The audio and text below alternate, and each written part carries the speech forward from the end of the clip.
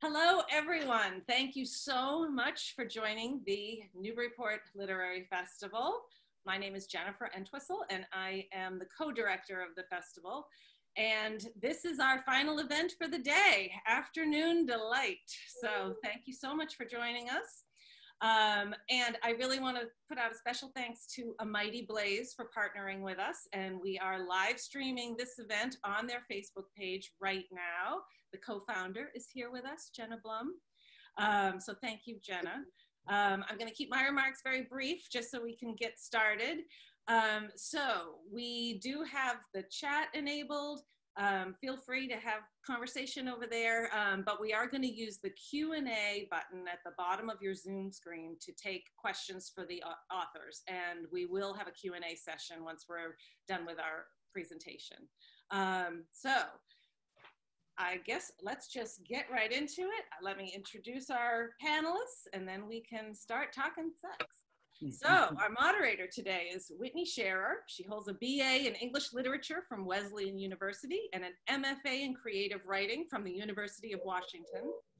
Her first novel, The Age of Light, based on the life of pioneering photographer Lee Miller, was published in February 2019. She lives with her husband and daughter in Arlington, Massachusetts. We also have Jenna Blum. She is the New York Times and internationally best-selling author of the novels Those Who Save Us, The Storm Chasers, and The Lost Family.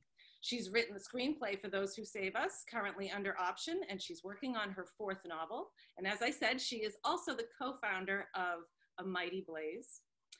Christopher Castellani's fourth novel, Leading Men, was an editor's choice for the New York Times. He's the fiction faculty of the Warren Wilson MFA program and the Bread Loaf Writers Conference. He lives in Boston, where he is artistic director for Grub Street, the country's largest and leading independent center for creative writing. And last but not least, Stephen Kiernan. He's published nearly 4 million words as a journalist and novelist.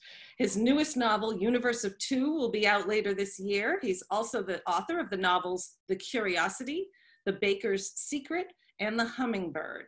He lives in Vermont with his 2 amazing sons. So Whitney, I'll turn it over to you. Right. Hi, everybody. Welcome to Afternoon Delight. This is definitely the most people that I've ever said that to at the same time. And when I got to my desk before this started, I found, I'm not kidding, I found this Barbie sitting on my desk.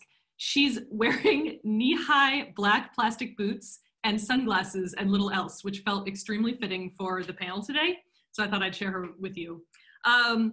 Today, we're going to be talking about writing sex scenes. We're going to talk about how to nail the opening. We're going to talk about why it's so hard to do it. We're going to talk about how to fill the holes in your narrative and how to push your sex scenes to their wildest and deepest potential. But euphemisms aside, why is it so hard to write good sex scenes? That is actually what we're going to explore today. There are special challenges to writing about sex, and why is that? Our panelists are going to talk about what they think when they're reading sex scenes, how hard it is to write their own sex scenes. But we thought that we would start by just giving you an insight into what bad sex can truly be. And so each panelist is going to read a truly terrible sex scene for you, and we're going to start with Chris, actually. Great, hello. So it's so great to be here, and I'm going to start by reading I had no idea that Morrissey, the lead singer of the Smiths, wrote a novel, but apparently he wrote a novel, and there's one called The List of the Lost from 2015. I'm sure you've all read it, and I'm sure you all remember this scene between Eliza and Ezra.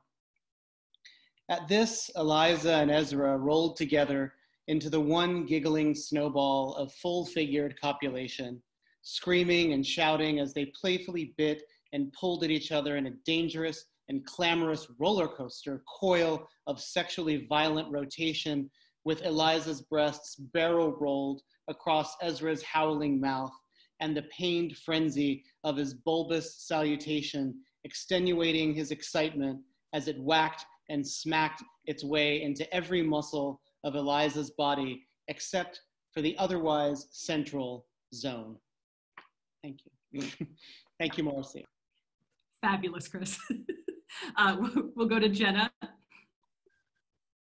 Dude, that's hard to follow. You had to call me. Okay, so mine is not quite as cool because it does not include the phrase bulbous salutation, which I'm also sorry to say I don't know if I've ever encountered, but you know, life goals.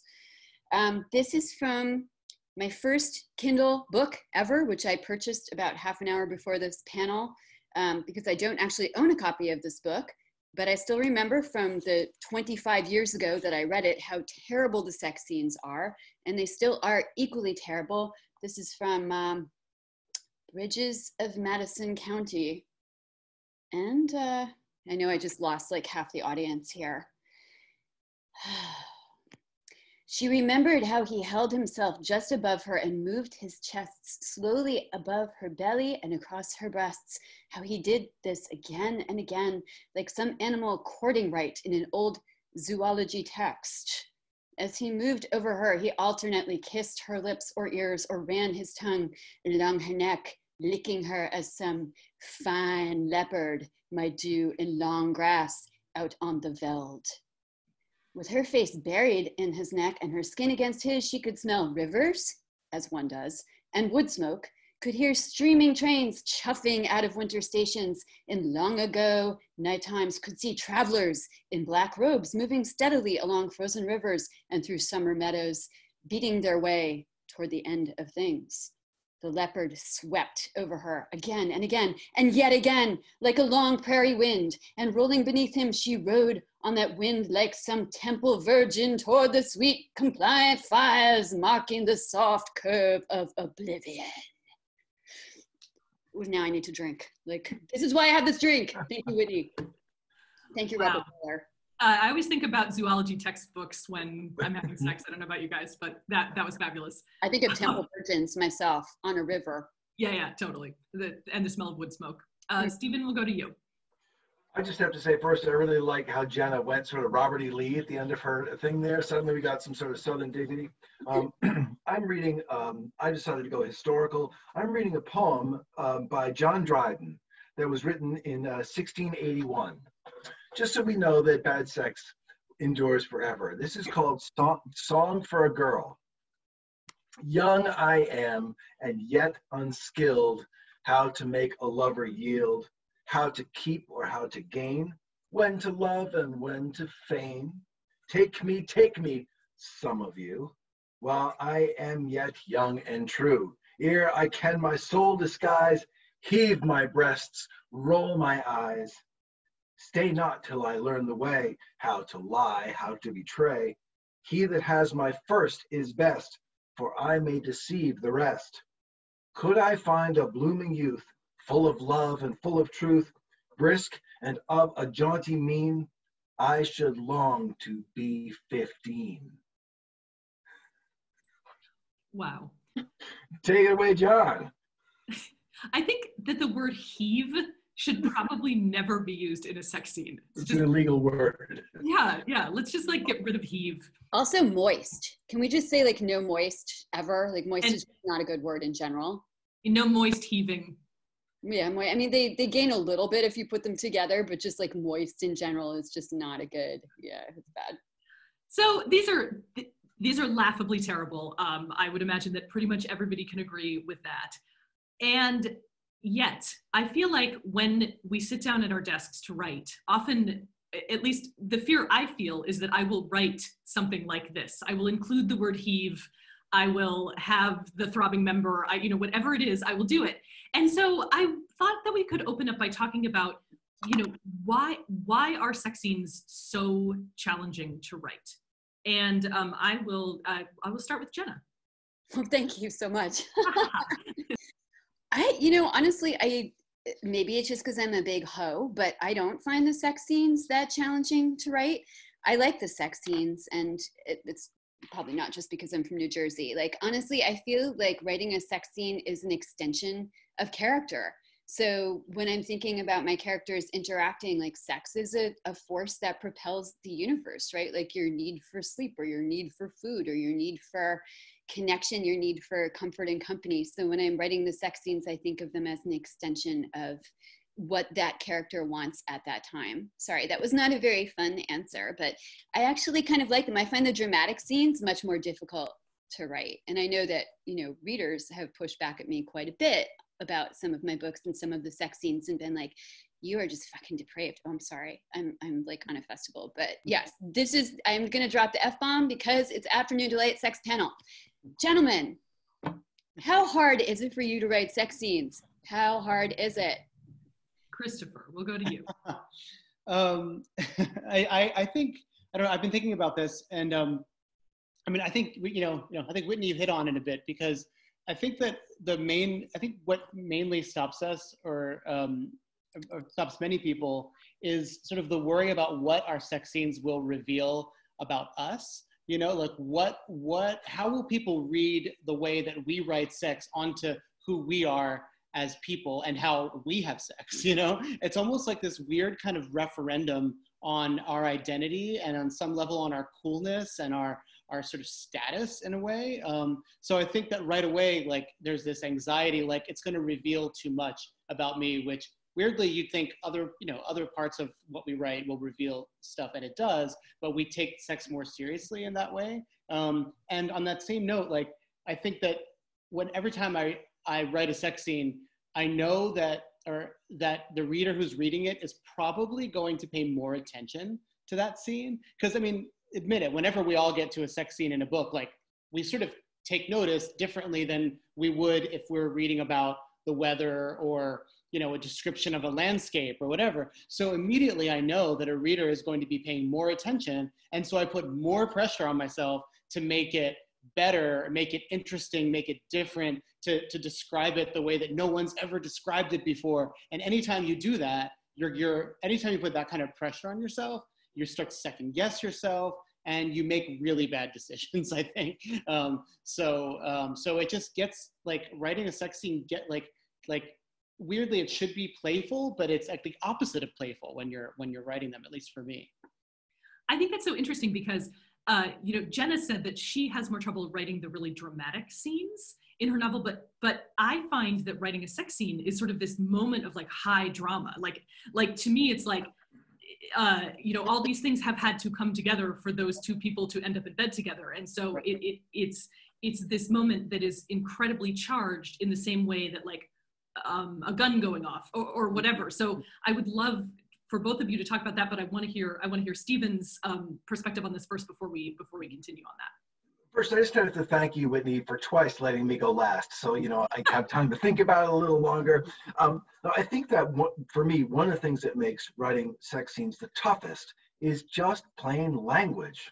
If you're going to talk about somebody's sexual equipment, are you going to use latinate words? That's going to be boring. Are you going to use kind of gruff words? Well, is that the right for the voice for this book? What do you call the sex act? It really, like, the language itself, it becomes kind of tricky. And so if you decide to use metaphor, bingo, like every one of the examples we gave, I mean, mine had a perversity to it, but every one of the examples, the language was really purple and overwritten. Christopher, they had snowballs and trains, I think, or roller coasters, right? It's like the metaphors just pile on, and every muscle, and it's like, no, that's not what happens. We've all done this. We know, like, we're human beings, this occurs. And so finding the right words, and I think they're also, like dramatic scenes, there's also power issues that come up a lot. And I think about Nicholson Baker, who wrote The Mezzanine, he wrote Vox, which was a very sexy book. And then the one after that, I can't think of the name of it, but what this character could do is make women freeze in place. And he would do things to them while they were frozen in place. And it was completely creepy. And like, it was totally unsexy and weird. And so that's the other sort of thing that, yes, Fermata, that's the name of it. It was this creepy book. Don't read that one. Read Vox. That was sexy, But so some of it is, I think the salvation for that is to really go deep in character. And how would this character behave in this moment, he or she or they, and then have that be expressed in their sexuality too. Mhm. I don't know. And be careful about the words. Yeah, absolutely. The diction matters so much. I did a seminar at the Muse last year with Chip Cheek, and he wrote a novel called Kate May, which is crazy Great book. sexy, so Yep. good. And he was talking very eloquently in his Chip way about how he actually had the diction shift when different people were having sex. Like, you know, he's not going to use the word cock when the young married couple is having sex with each other, but when it's an affair, that word is perfectly appropriate. And I love that idea. I think that's so right on. And I wonder if any of you want to speak to anything about language or diction in addition to that, Jenna or Chris? Mm-hmm. Go ahead, Jenna. Oh, thank you. Thank you so much. That's so nice. I'm thinking about this now about, first of all, Chris, I never thought before ever that people might think it was actually me having sex in the scene. So now I feel revealed. Thank you. Although I am reminded of an anecdote that there was one reading that I couldn't go to. So my mom went to the reading, and it was for my first book, which has a lot of really graphic sex in it. And during the Q&A, somebody raised his hand and said, "So Jenna's mom, why is your daughter so obsessed with sex? Like, how she managed to have so much sex?" And my mom was like, "It just runs in the family, you know." But I mean, obviously people think it's you. They think it's you in all of your fictional scenes. So why is sex different? I guess, I mean, the language, it can be really cringeworthy, I think. And when I am writing a sex scene, I am a bit tiptoeing through the tulips, or like sort of through the minefield of language, to make sure that the language matches the character's mindset. And my first job out of college ever was writing the letters for Penthouse Forum, which was not actually a very sexy job, but it was paying the bills at that point. And then after that, I became a waitress. But that taught me a lot about sort of pitching the language to an audience. So there was that whole like, "Dear Penthouse, I never thought it would happen to me." And then you become really conversant with words for parts. I think if you're going to write sex scenes as a writer, it's always good to have a sort of a handy lexicon of words for parts, so that you don't find yourself using phrases like tumescent member or the bulbous salutation. Like, nobody likes that. I think, like, sort of, you know, being factual about it, and then again, sort of concentrating on the physical sensations of the characters is going to put your readers a lot more in that character's skin, which is the whole point of writing good fiction, right? Chris, I'll throw that back to you.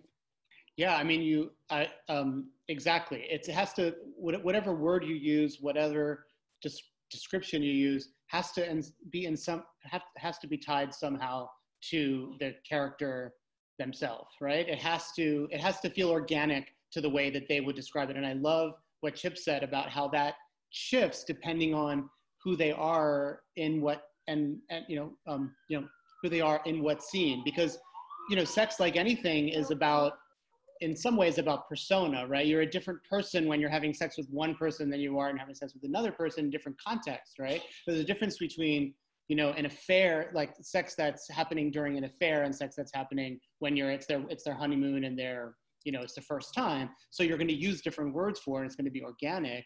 And that's also true when it's a narrator. If a narrator is describing something kind of high above the characters, the way that the narrator describes it is also going to reflect back on the narrator, right? So there's that kind of distance that's happening too. And so the way the narrator frames it, the words they use is going to affect that. So. If I could add maybe one or two quick thoughts, I think they're kind of connected with what you were just saying, Chris, and with Jenna too. You know, and even Whitney before is I think that when a couple starts to have sex in your fiction, that is typically the culmination of a lot of suspense, narrative suspense. And so it's one of those delivery moments. And so the question becomes like, when do you draw the curtain? You know, if you've had an enormous buildup of suspense, probably them just looking in each other's eyes and going upstairs is not going to do it. And so it's really kind of deciding at what point will the narrator or the author become demure or just say, we've seen enough. And sometimes you have to see it through. You cannot, you know, if there's been, you know, in the next novel that's coming out, it's, you know, I don't know, 300 plus pages before they get it on. And that's a long suspense. There's got to be Well, it turns out there's 22 pages of sex, but it had to be the fulfillment of it. It's like a proportion thing.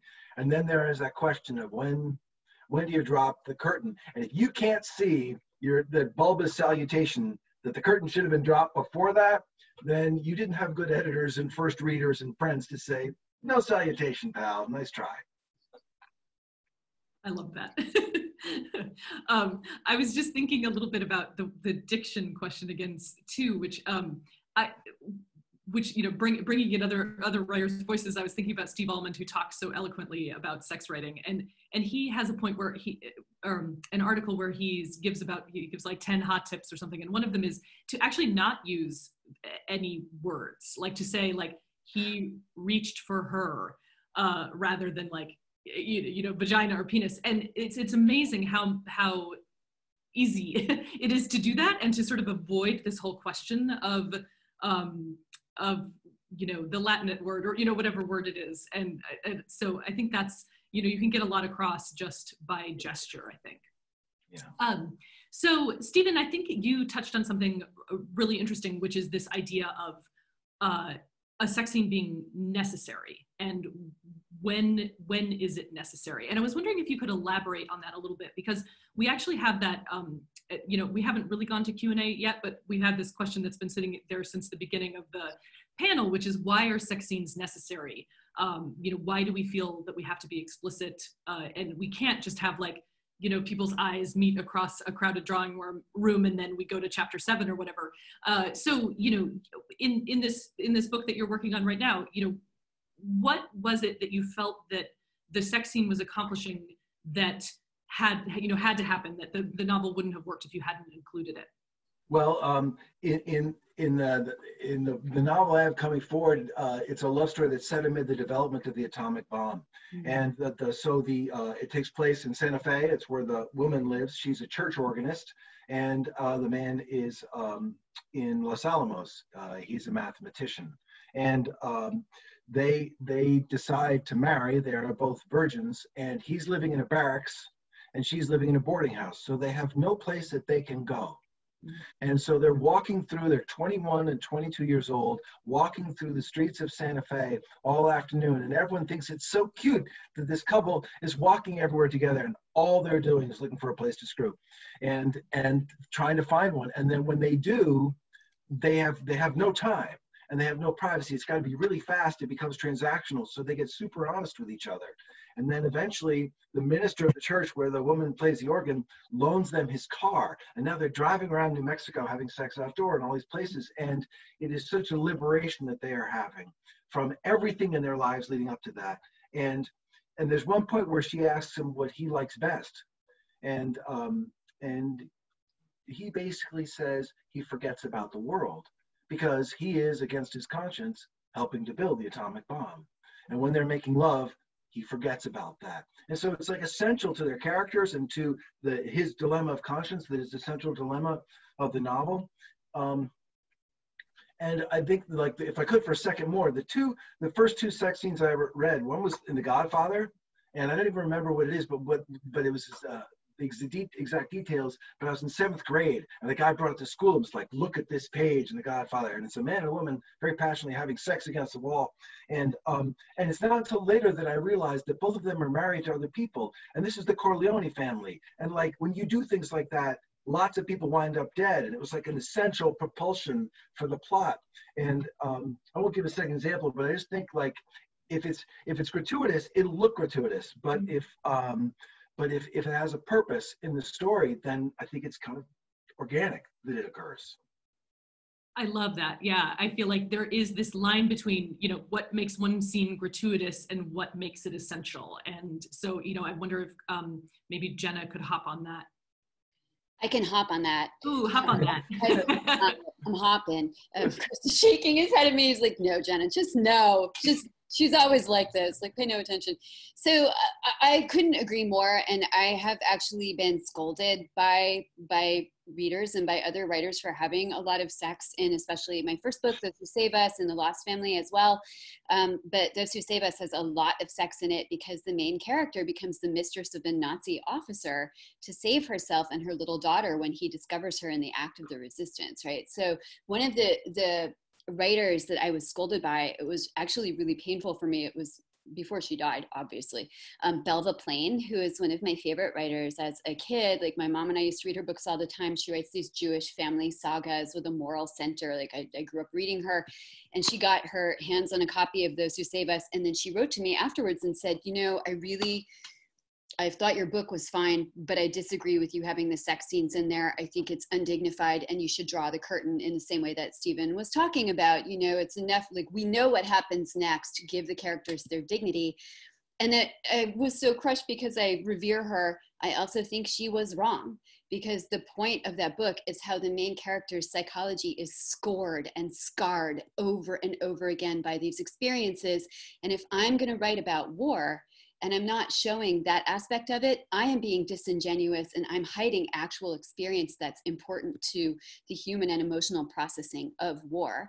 In the same way, in my third novel, in The Lost Family, there's a scene in it, a short sex scene. It's like a paragraph long, set on an Amtrak train.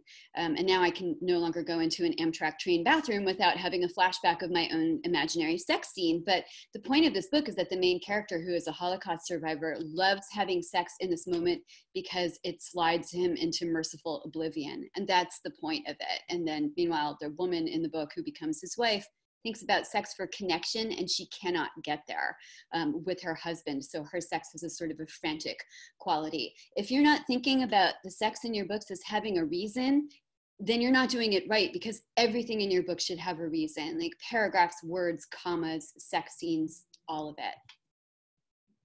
Right. I mean, it's a sex scene is a, for lack of a better word, a tool like any other, right? For bringing out whatever dramatic element or whatever element of the character's personality or the shifting nature of relationships. It's an important option that I think every writer should consider, and it just as they would whenever they're trying to figure out the character's identity in itself. How, like, what is their sexual dynamic, you know, with themselves and other people? It's a piece of the puzzle of what makes a character, and then a sex scene is the sort of, obviously, the illustration or the plot point of how that sort of plays out.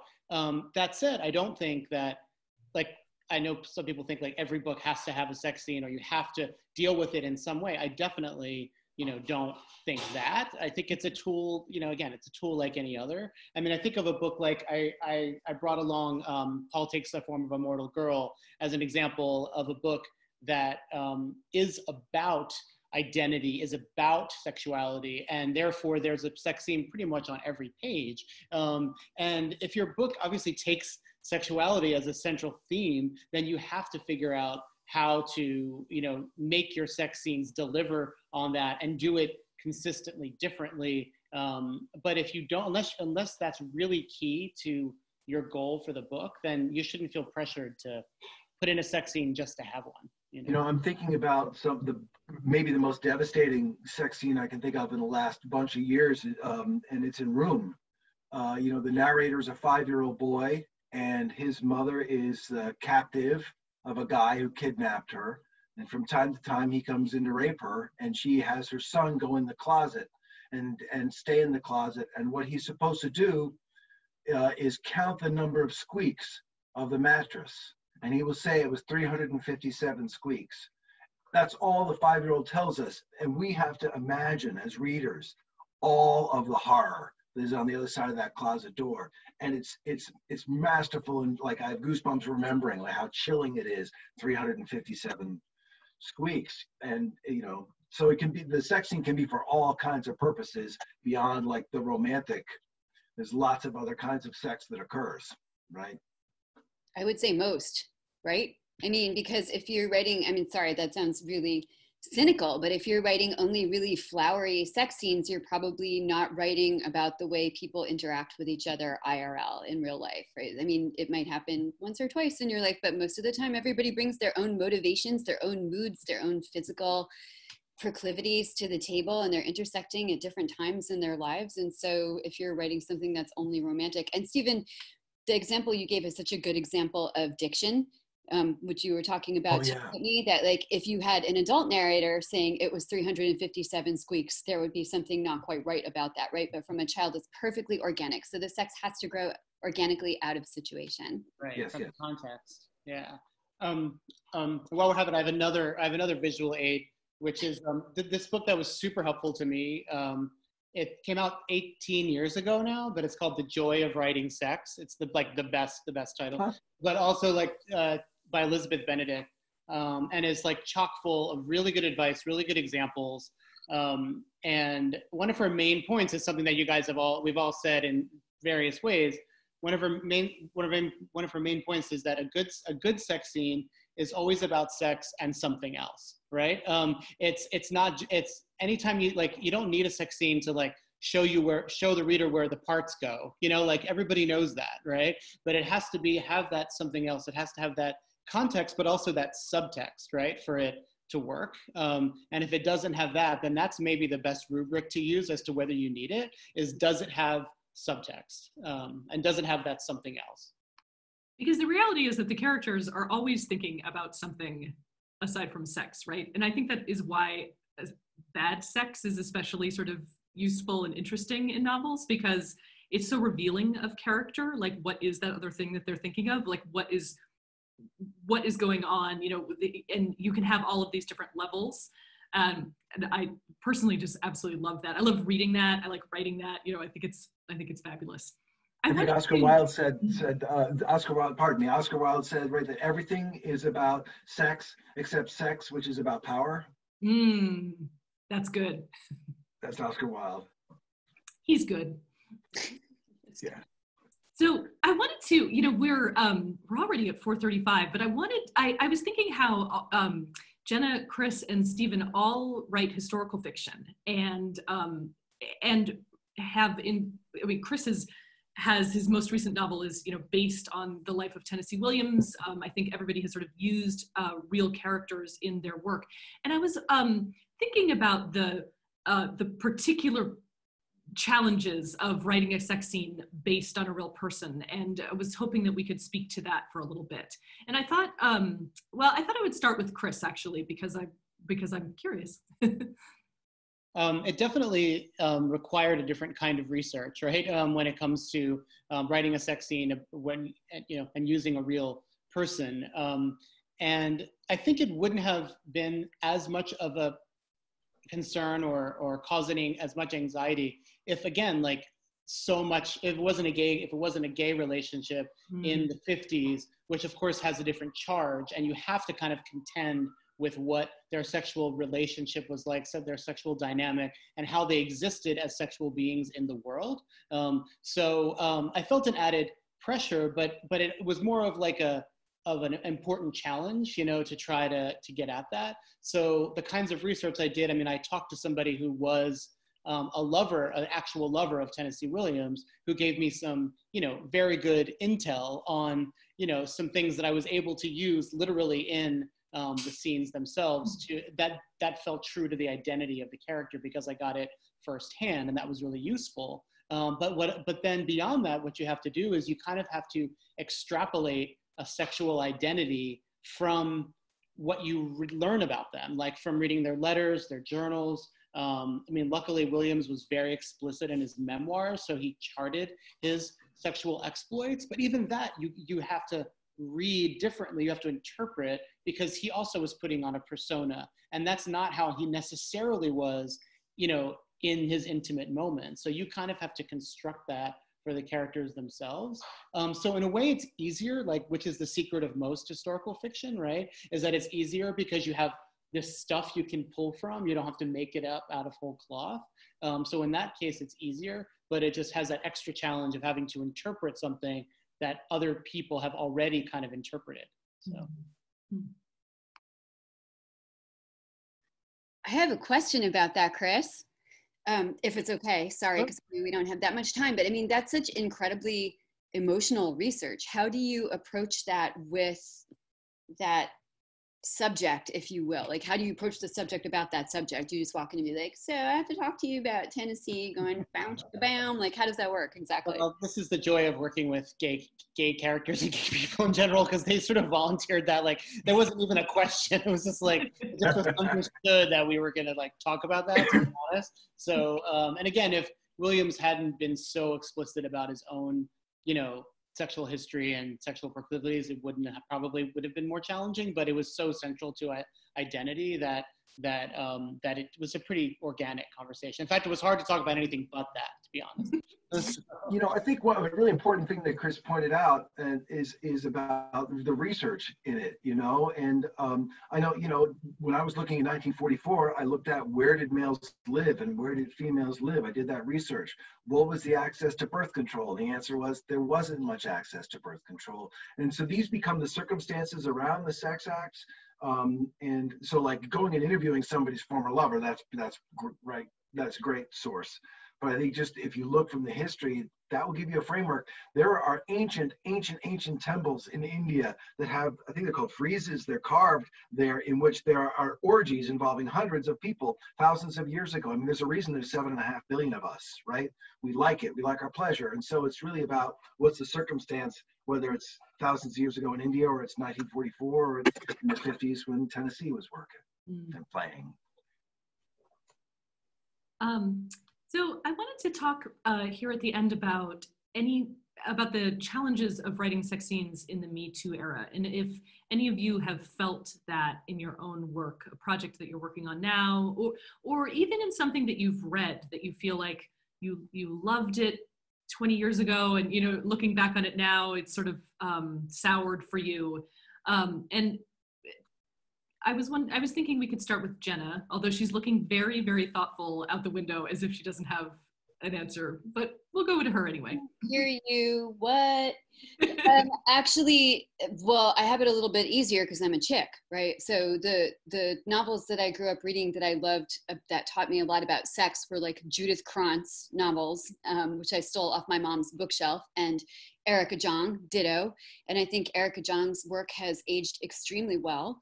And Judith Krantz perhaps not quite as much, but then it didn't really age that well in like 1970 and 1980 either. There are lots of like dominant men dragging the women around by the hair, right? So I have kind of two answers to that. The first is, the reason I was looking so pensive is that I have memory lapses. And so I'm trying to remember, like, what was this thing that I saw or read recently that did not age well that I loved? And unfortunately, it was Gone with the Wind. Did not age well. In the book, perhaps, but I saw the movie again recently. I live inside this movie. I've seen it thousands of times. Now watching it in a more conscious era, I'm thinking, Rhett was kind of an asshole, you know? I mean, like, he was like dragging Scarlett up the grand staircase and she's beating her tiny fists against his chest. And when I was 15, I was like, this is what I want. This is what sex is. This is what a man is. And now I'm just thinking, he's kind of abusive. So, you know, things shift and change. In terms of writing sex, I try really hard to make sex apolitical and, again, keep it to character, because my job as the writer is never to please the outside forces. Like, my job is not to say, like, what is my audience going to think about this? Is my audience going to find that this character is a caveman, or is the audience going to think like this sex scene is too scary or too much? My job is to be true to the characters, because I'm the only person who can download them from up here where they live onto paper as real, individual, flawed people. So if I'm writing a sex scene that makes you uncomfortable, I'm sorry, not sorry about that. If that's the way the character genuinely is and is acting out his or her yayas, then, or getting his or her pleasure that way, then it's what I'm going to do. So I really don't think about the Me Too era that much when I'm writing. And if I did, I think I would not be doing my job. Yeah, exactly. I mean, I feel like, yeah, that's the sort of thing I'm a little bit concerned about. I guess I don't know if that's even too strong of a word or not strong enough of a word about, I mean, you always hear people say things like, Lolita could never have been written today because, you know, we would never have been able to tolerate such a monstrous character and read about the his terrible obsession and what he did to Lolita, et cetera, et cetera. But like, if we're not writing about monstrous people and monstrous sexuality, or even just regular sexuality that has its monstrous, tendencies, and the way that men are in the world still, no matter how much progress has been made, if we're not still interrogating in its ugliness, like men's behavior and all of that, and putting it on the page, then we're not doing our jobs, right? If we're pretending that that all men are sensitive and all that sort of thing, then we're really doing literature a disservice. And if not for writer, who's going to do it if not us? Who's gonna tell these stories in a way that actually gets at the whole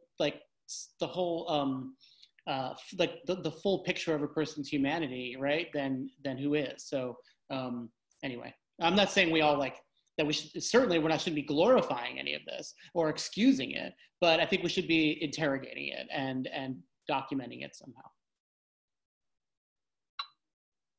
I guess I should just add something about that is both these comments, but I think there's like a moral landscape that we work in, and some things don't age well because the moral landscape has evolved. And I think, like, if you look back at the last 24 or 36 months, there's been a wonderful, overdue, powerful, excellent, welcome evolution in the moral landscape of gender politics in America. It's, I think, in some ways, just beginning, right? And more of that needs to occur. And that can only happen, I think, through story.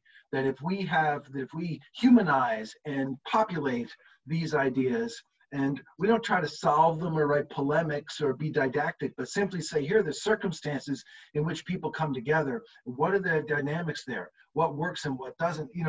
That's, I think, of course, I think critics would be very tough if somebody wrote something that was an apologia for a sexual harasser. I don't think that book would get published necessarily. But at the same time, like, when we deal with our characters and their sexual moment, that moral landscape is, I think, part of how we think now.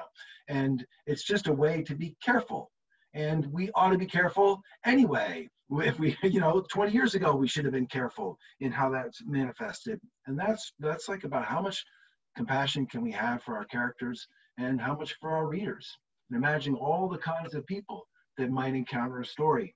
And the thing that none of us have really talked about is sometimes if you really go there, the reader might get a little turned on, and that's okay. In fact, it's welcome. And that can be part of the kindness of the story too, part of the satisfaction of the suspense.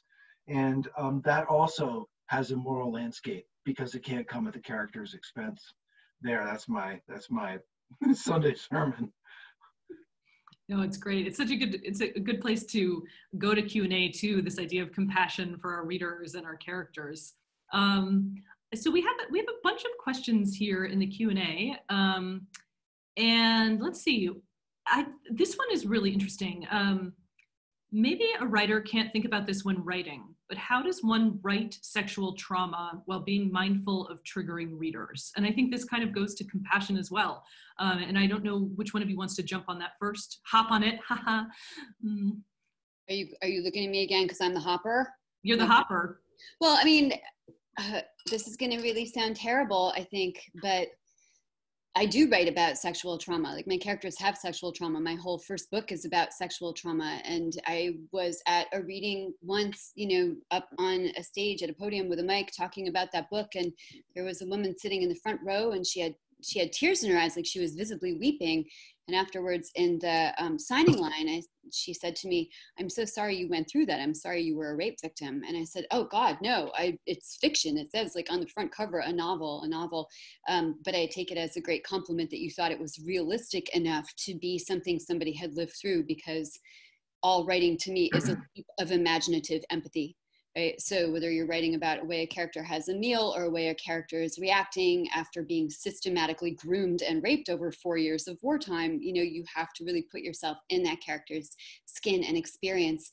And again, when I'm thinking about writing a character, please forgive me, dear readers, I'm not thinking about you. Like, I am thinking about that character. And I think what Chris said about the sort of tone of it not glorifying like what I'm writing about. I mean, obviously, if my character is being systematically raped in this sort of delicate and insidious way over the course of several chapters, I'm not going to be writing it like her rapist is fabulous. You know, I mean, obviously he's making terrible erosive inroads on her psychology that scar her and trickle down to the next generation. Like, that is the point of the book.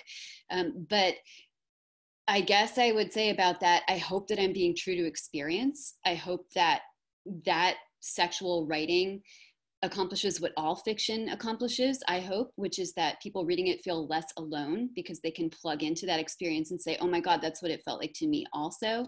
And I hope that readers who would be triggered by it would notice from the jacket copy that like this is something that's going to be, you know, a dark sort of grim read. This is about World War II and a man who is making this woman his mistress. So maybe that might not be a great thing to pick up if you are going to be triggered by that. But again, I hope that the fiction helps you feel less alone. Like, I think that is what all good fiction aspires to do, and sex is no different.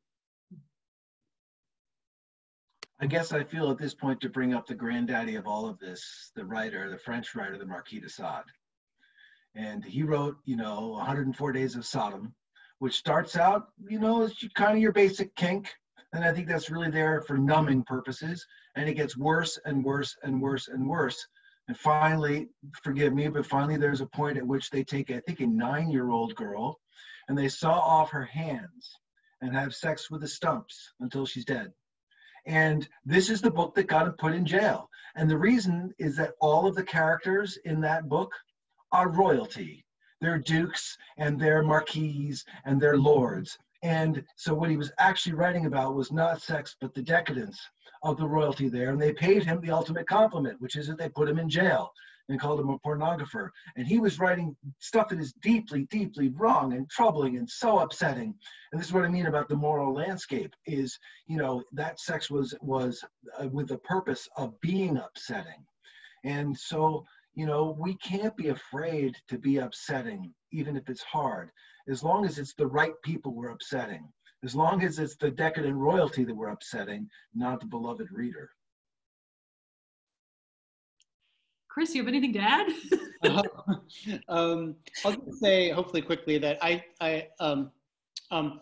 think what Jenna said about like the sensationalizing versus not sensationalizing, like it's all about the intention of like how are you, if you're trying to represent a sexual trauma or you know, there are again a spectrum of ways to do that, and you have to think about like the words you're choosing, the way you're choosing to represent it, so that it doesn't end up glorifying or sensationalizing, you know. But also there's something to be said for sensationalizing as a way of truly like forcefully communicating the horror of it. That is one way of doing it, but you kind of have to know you're doing it and understand the implications of that. I think of the opposite extreme, an amazing memoir called The Body Papers by Grace Toulousan, in which she describes sexual trauma in the most matter-of-fact, everyday way that it actually makes it infinitely more horrifying and affects you so much more deeply because it's so matter of fact. So you just kind of have to know what strategy are you choosing. I think the mistake or the trap that many writers, myself included, fall into is that we try to do a little of both. Like we make some things matter of fact and some things sensational because we're not quite sure how to do it. And then it all becomes a muddle and the reader can't quite figure out what the writer's relationship to the trauma is, you know? So. Yeah. Makes sense.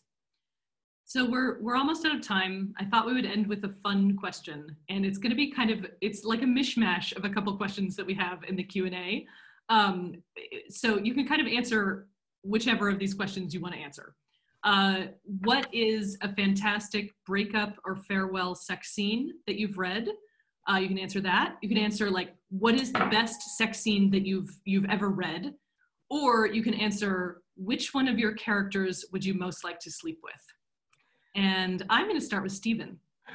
God, I think I'm going to say that I'm going to go with the second one about the best sex that I've read. And it's two women in the middle of the prairie of North Dakota outside on a summer's day, and they've ridden out horseback.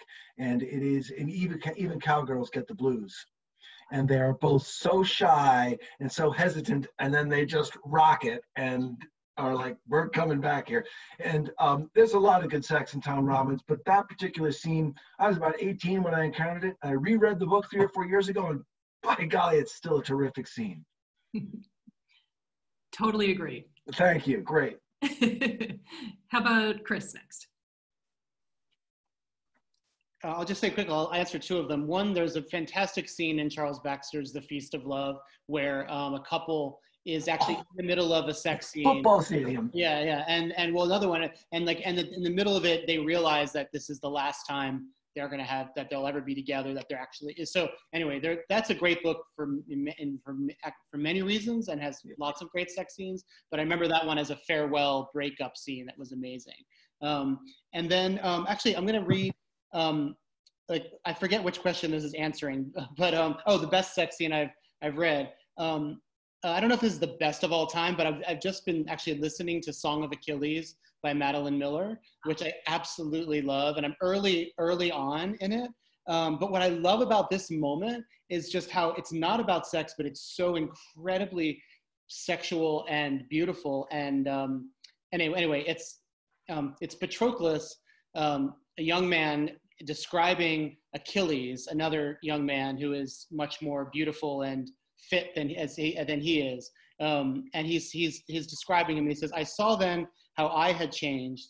I did not mind anymore that I lost when we raced, and I lost when we swam out to the rocks, and I lost when we tossed spears or skipped stones.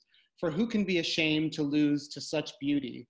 It was enough," this is the part that I love, "it was enough to watch him win, to see the soles of his feet flashing as they kicked up sand, or the rise and fall of his shoulders as he pulled through the salt. It was enough."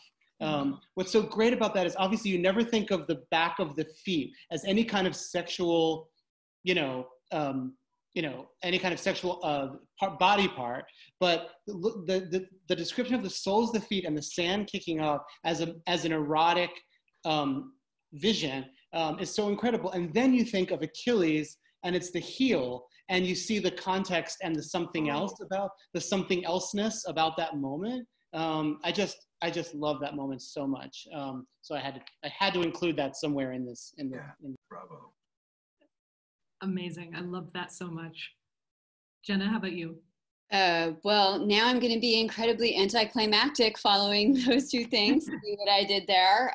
There's no way, like every time I'm on a panel with Chris, I learn from him, and I'm sort of like enraptured by this. So thank you, Chris, for edifying us. And I, wanted to get up while you were reading and go to my bookshelf and pull down a sex scene that was a breakup sex scene that I had a recovered memory of while we were talking. But then I was enraptured by Madeline Miller's passage, so I didn't do it.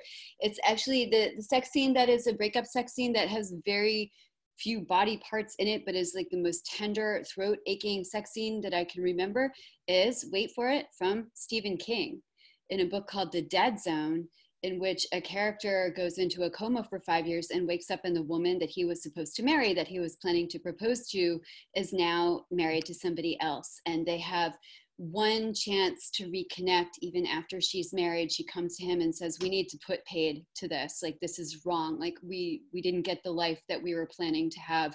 And so the 2 main characters have sex in a hayloft, and it's just beautiful. And even without going to my shelf to look at it, I remember how King talks about how the woman's back, Sarah's back, is the color of coffee with cream, and she has the bra strap is white against it, and time spins out in the sweet smell of hay. And it was just like, I cry every time I read that.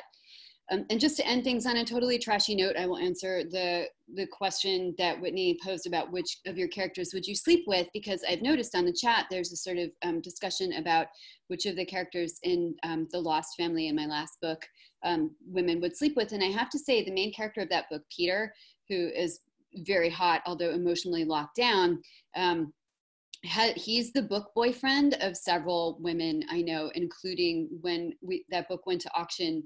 We went to a number of publishing houses, and I was sitting in the boardroom at Crown, and the women in the boardroom started having this discussion about who they wanted to sleep with from that book. Was it Peter, the emotionally locked down yet golden-haired Holocaust survivor, or was it Greg, the Vietnam vet who is a giant in all ways? So the question was like, who do you want to most get in the hot tub with? And I will just say, hopefully his mom is not watching, but I would get in the hot tub with Greg because he's actually a real person who I put into that book. And you know, the hot tub was fine. It was fine. So hopefully that's not being recorded. Thanks so much. Facebook Live, my friend. Facebook Live. Oh, all right. This was fantastic. Such huge thanks to our panelists for such an amazing hour, a wonderful discussion. And thank you so much to everybody who came and gave us wonderful questions. I hope this was useful to everybody. And I hope you have gone to a bunch of other Newbery Literature Festival panels today, and that you'll do so tomorrow as well, because there's a lot going on. So thank you. Thank you, Whitney. Thank you so Thank much. you all.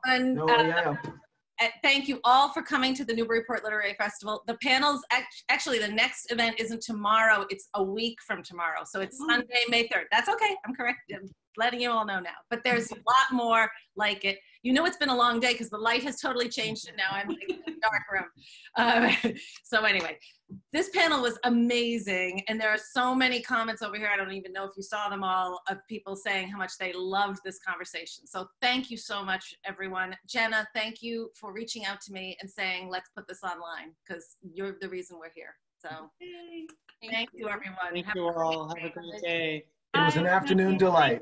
Yeah, well, exactly. Bye.